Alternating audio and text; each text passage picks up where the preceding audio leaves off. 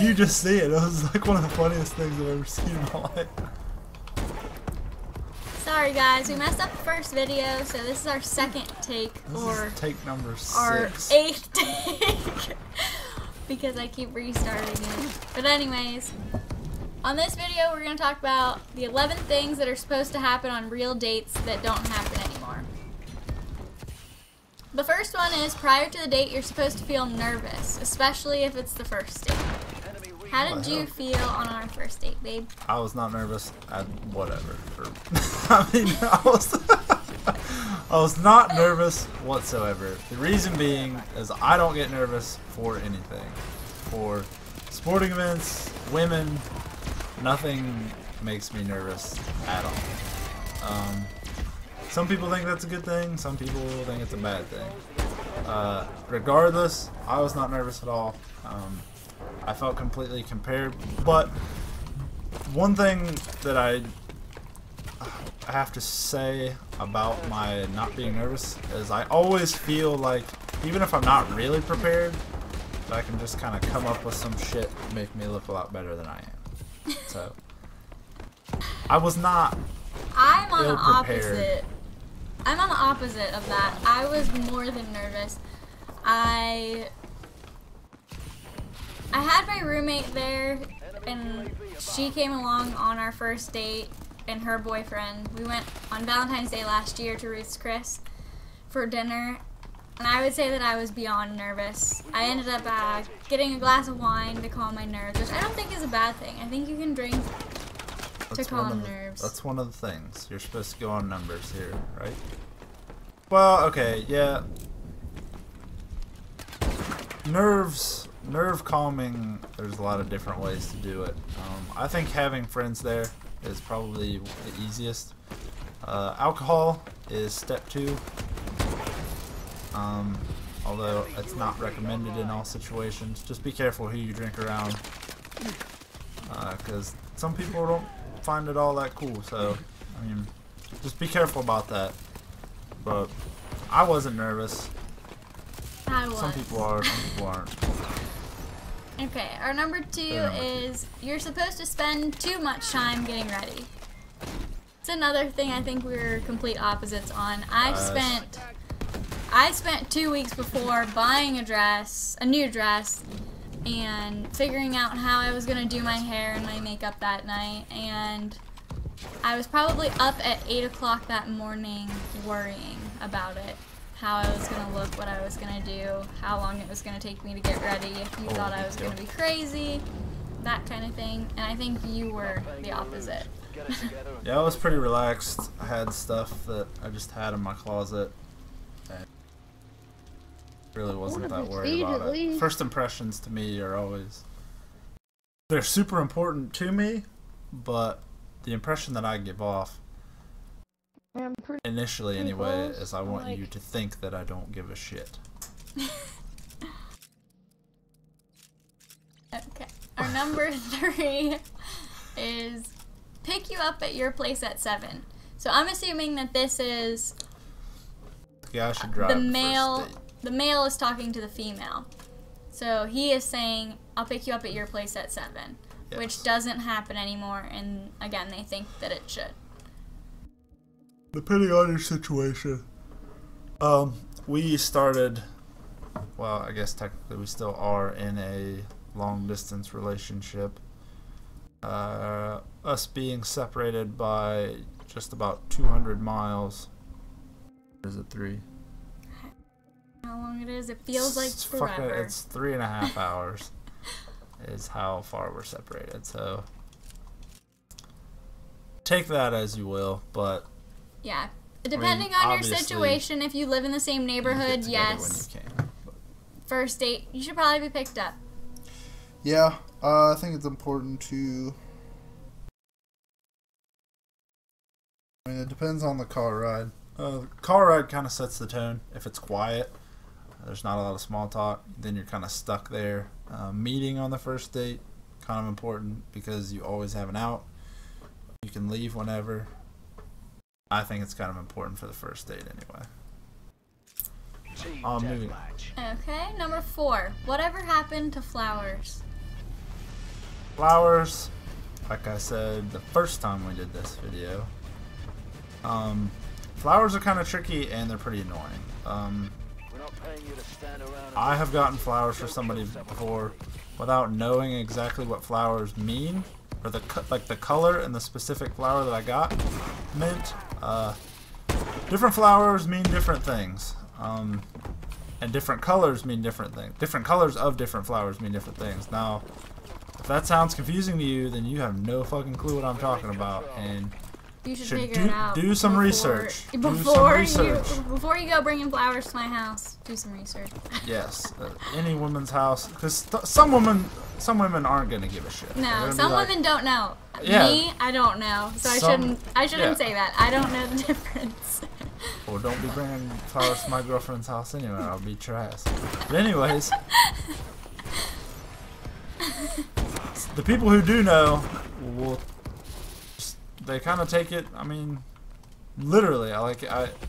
If you're making a gesture towards them, that's the same way that they take it. And I don't know. Do your research before you buy flowers. And also think about the situation that you're in. It says here in the article too that if you're going out on a first date and you're picking them up, it's sort of an inconvenience if you're not going into their house before you go out on your date. Because then what does she do? Does she leave them in the car while you go in and eat dinner? What does she do with them? It's just kind of inconvenient. So make sure that you kind of have a plan of that you're going to go knock on the door and come in for a minute so she can put them in a vase before you leave, or something to that. Or if you want to wait until the third date and send her flowers from the flower shop, something to that. Just make sure you know what your situation is going to be before you go ahead and do that. Number 5 says dinner, not coffee, not drinks, not watching a movie at his place. I completely agree with this. I do too. Depending on the situation, if you're trying to get, I mean, like we said in the first video, if you're trying to get boned, and that's all you want, maybe you try going to the old, to the house, see how it works out. But if you're not, going on a date's important. It's kind of like a formality, and it kind of lets you know like where you stand, especially during the date, depending on how it goes. Yes. You don't want to start with informal. Informal would be coworkers, teammates, something to that, like a girl or a boy that you're just trying to get to know a little bit better, and then after that, then I think that the male should ask the female on the date to dinner. Depending, yeah. But yes, so dinner is definitely a formal date, yes. Formal I do think first date dinner is key. our idea. Number 6. Number 6. You're supposed to have stimulating conversation. This one. Oh, how did you not die? Oh shit. This I don't think is as important as other points that this article makes. I think that small talk is extremely important on your first date, because you're not gonna have like some deep moral or political or religious type of conversation on your first date. It's very rare that that's going to happen, and if it does, you guys are on a whole nother level, and you should be writing some articles about how to pick up women or dudes. But anyways, so I think, in contrary to what this says, I think that small talk is extremely important, and you should take pride in your small talk, because your small talk is going to lead into bigger, more stimulating conversations later in the relationship, and maybe even later in the date. Just keep that in mind. Yes. However, I think don't skip out on that. I think there should be one conversation that the female goes home or goes to work the next day or does whatever she does, calls her girlfriend on the phone and says, he said this and we had a really good conversation about this topic. I think there should probably be one topic through the whole date that goes Yeah, deeper. If you can stick on one topic, and if you know something that you think is interesting, Yeah. Good job. stick with it, because you're gonna get a lot more out of it, especially if you know what you're talking about. Yeah, I think one topic should probably go into depth so that she remembers You buy that. Yeah, she remembers that part of the conversation of the night or something. Yeah, like but that. be careful what it's about. Right. Make sure that it's not something you'd be negatively remembered for. Mm-hmm. Number 7, you're supposed to drink in moderation. Like we said earlier, to calm the nerves, a glass of wine, a beer, fine. But Don't get hammered. don't get hammered. Don't Alcohol- be slurring your words during your... Alcohol can be your friend up until a point. But then, like, after you get to a certain... It's like climbing a mountain. You climb the alcohol mountain, and it can be your friend, and you can be at your highest point. But then, on your way down, she's saying, oh, okay, he's kind of sloppy, this is kind of annoying, I'm going to have to drive home. Yeah, that's when it gets awkward, when she doesn't know what to do. Like, I'm going to have to drop you off. Are you going to stay? I can't let him leave. You put her in bad situations. Yeah. Or even him. Yeah. If you're drinking, because say she drove to your house. Just or don't you put one met. or the other in an awkward position. Don't. Be respectful. It's what it comes Yeah. down to. Be Don't- respectful of that first date and show them who you are without being Yeah. drunk, you know? You can don't let the alcohol mountain get the best of you. Yes. I'm going to use that in future videos. I like it. Number 8. The guy is supposed to pick up the tab. My science to this is the $40 rule. Under $40, I think that no questions asked, guy should pick it up. Team deathmatch. Above $40, the female needs to acknowledge and offer to pay her own. Although no male should let her pay her own, she should offer and acknowledge that, hey, thank you for paying for my meal.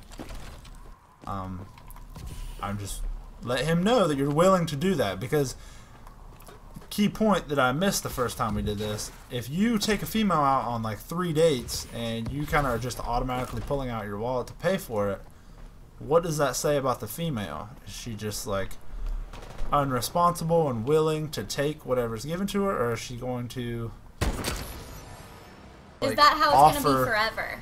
You know, Yeah, you have to exactly. think about that, because if you're not...